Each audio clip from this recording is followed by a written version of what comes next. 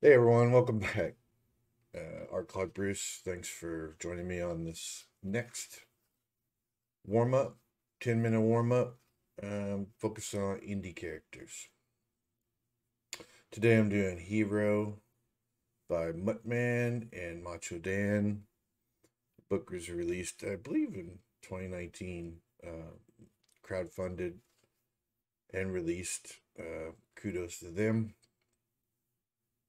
It's an interesting character, it's a fun character to draw. Uh, Muscle man type with some techno hooked up.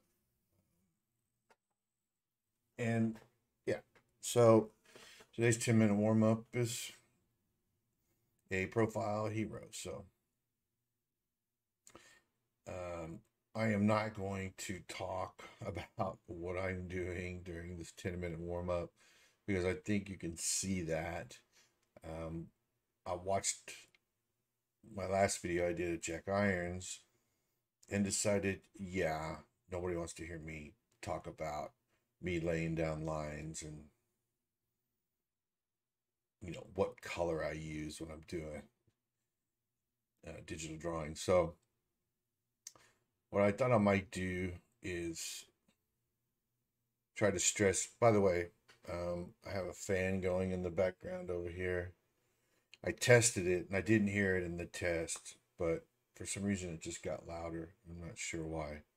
So I'm hoping that it's going to be okay. So, anyways, getting back to what I was going to talk about, I'm going to talk about why I think indie comics are important, why they've always been important, and why I think in this day and age of current comic books, why I think they're even more important. Uh, when you're dealing with mainstream entertainment of any kind, comic books, movies, TV, you have to understand that those people, those industries, their main goal is to make money. That's what they're trying to do. Without the money, they can't do anything. And the people in charge of those industries, studio executives or editors in chief, are beholden to the stockholders of those companies. They have fiduciary responsibility to try to make as much money as they possibly can. So I am completely convinced that every decision they make is based on how much money they think they're going to make.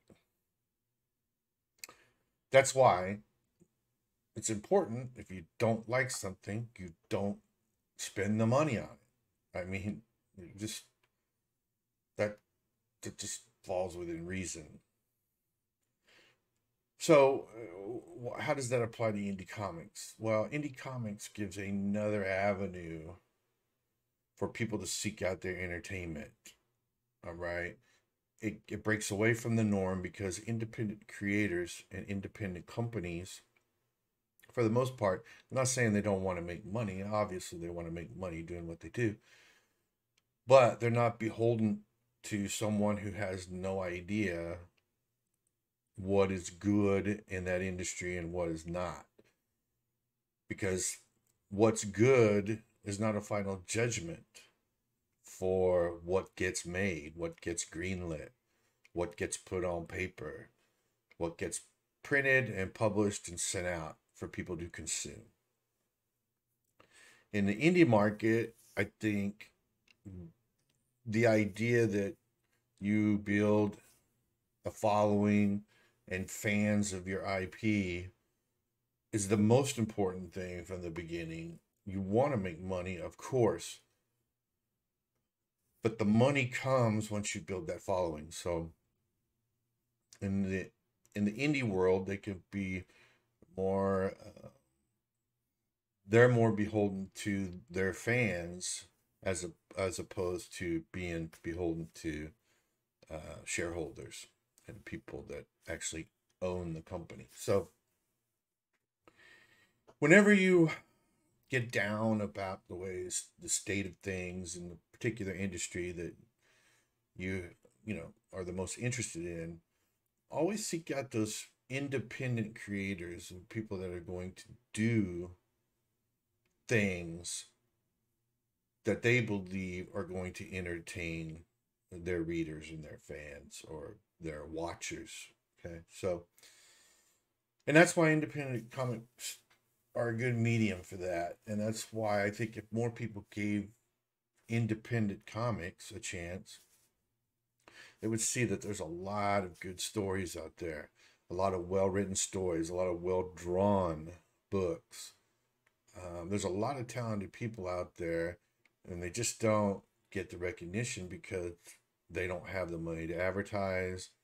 You know, they don't have a parent company that's just using that industry as a incubator for ideas that they can throw upon the big screen to try to make the big money, right?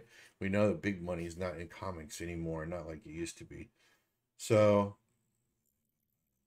books like Hero here that I'm drawing, or like I did last week, Jack Irons, or some books that I have, or independent creators or independent characters that I plan on doing this with in the future, like Monster MD from Von Claus and Shinobi Sasquatch.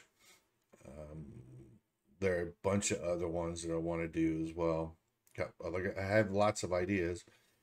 I just need you guys to come and watch it and support it, right? And hopefully I'll be able to turn you on to some independent books that you haven't heard of.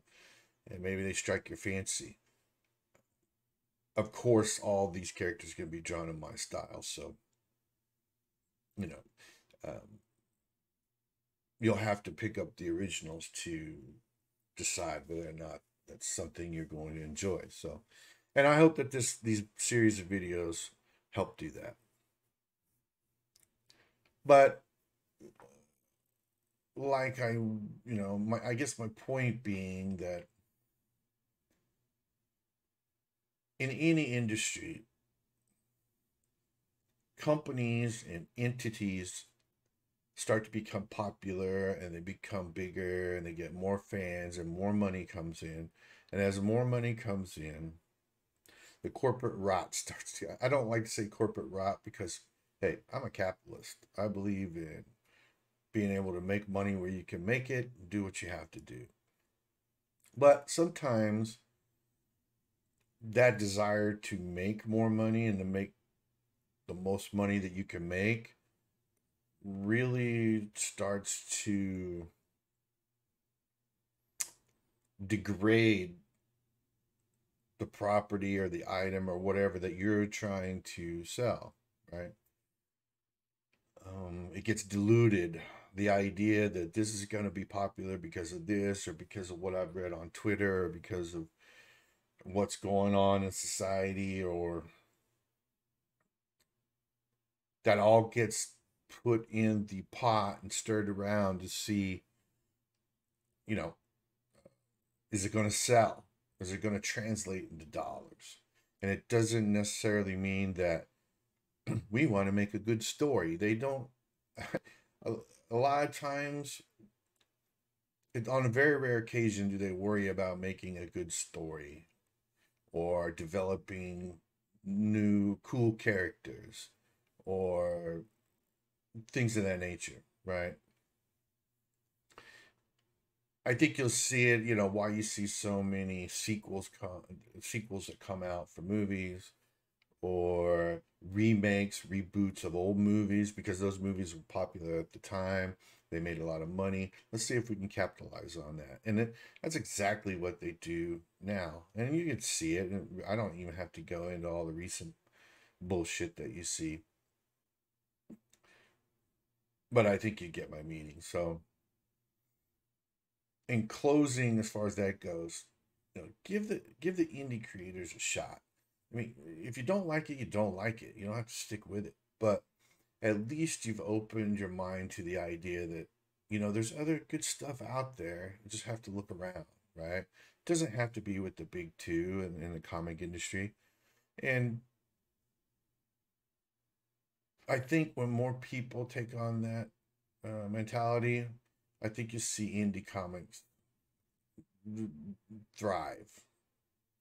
So anyways, I'm done with this hero. My 10 minutes is up.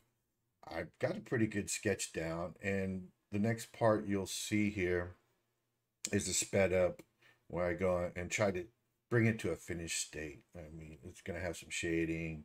The lines will be a little bit cleaner. I think I took another 20-25 minutes doing it. So a total of 30-35 minutes to do this, in case that matters to you or whatever. So thanks again for checking this out. I hope you come back and check out some more. And let me know what you think, even of my comments I made about the indie market. Let me know in the comments below, and or on Twitter, at Art Club Bruce. So have a good one and enjoy the rest of this.